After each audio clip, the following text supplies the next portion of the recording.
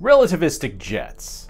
They're some of the most terrifying and beautiful phenomena in the known universe. Based on our current understanding, as matter falls into a black hole, it gets super accelerated, causing some of the particles to not only survive, but to also be ejected into the distant reaches of space, reaching relativistic speeds. Mostly, we find these jets around supermassive black holes that rest in the centers of giant galaxies. These things can stretch for light years and light years of distance. That's where radio galaxies come in. Radio galaxies are some of the most spectacular objects in the night sky. They're basically a subclass of active galactic nuclei that happen to be extremely bright, well, at least at radio wavelengths. When viewed in radio wavelengths, these radio galaxies can get as bright as 10 to the 39th watts and 100 gigahertz. This is a video of the Centaurus A radio galaxy in multiple wavelengths. The radio galaxy is one of the largest objects in the night sky. Well, at least those visible by the naked eye, as we'll be learning further on in this video. Centaurus A is one of the closest radio galaxies to Earth, sitting at a distance of 13.05 million light years, and its relativistic jets produce intense X-ray and radio emissions. It has a radius of 48,500 light years, and it's 13.7 billion years old, which is all to say it's a fairly large radio galaxy. But it's not the largest, nor even the largest radio galaxy in the universe. No, that particular title belongs to a newly discovered object that is raising some interesting questions for astronomers hoping to understand how these objects grow as massive as they do. This is an image of a galaxy resting some 3 billion light years away from us. It's a radio galaxy that astronomers have named Alcyonis.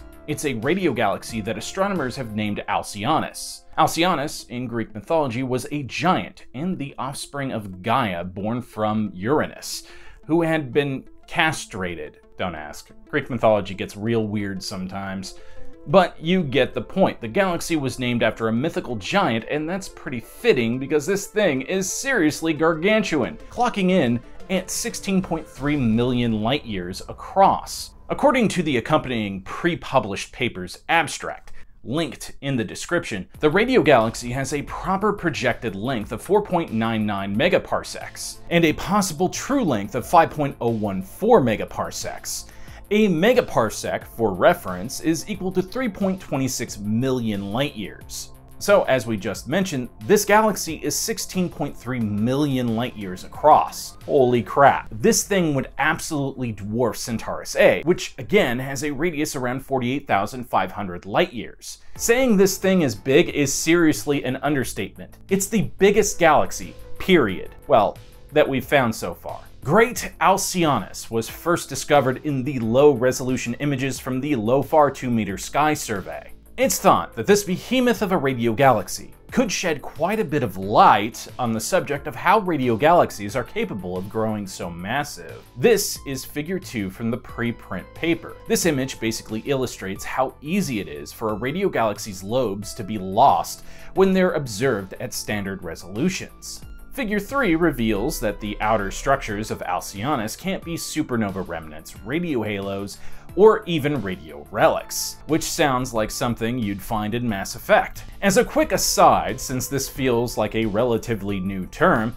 at least to this channel's vast library of content, hint, you should binge that content.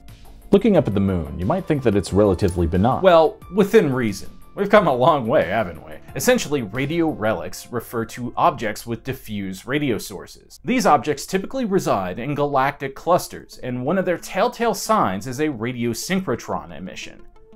No, not a securitron, synchrotron, which sounds really similar when I say it like that. And I'm not even sure that calling these things objects is even accurate, because in some cases they're caused by shockwaves that form as a result of a cluster merger, which is what happens when clusters of galaxies gravitationally merge. These are some of the most energetic events ever detected. And, you know, given that this radio galaxy is about 16 million light years large, I can see why they would want to check for radio remnants. Anyway, Moving on, the rest of the images in this preprint paper represent this massive galaxy's radio lobes. And according to that paper, the images you're seeing right now are of the most sensitive survey ever conducted for radio galaxy lobes. Active galactic nuclei, as well as inactive galactic nuclei like the Milky Way, also feature these kind of lobe formations.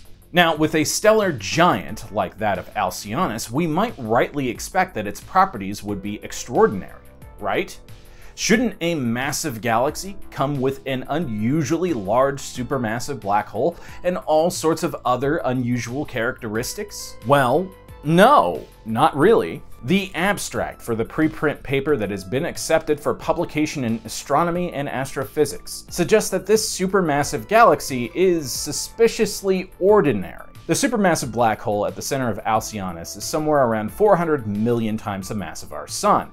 And while that is certainly much more massive than Centaurus A's supermassive black hole, it's actually not that massive compared to other radio galaxies we've observed. So, if the team behind this discovery is right, then the clues as to why radio galaxies grow so massive should theoretically be hidden within a galaxy like Alcyonis. But with a galaxy exhibiting measurements that are fairly ordinary, even being considered on the low end of what the mass, luminosity density, and supermassive black hole mass would ordinarily be, then that would mean that these things are not a contributing factor to the galaxy's growth. And if all of those things are true, then the galaxy's radio power wouldn't be a contributing factor either. So, what then could be causing this behemoth's continued expansion?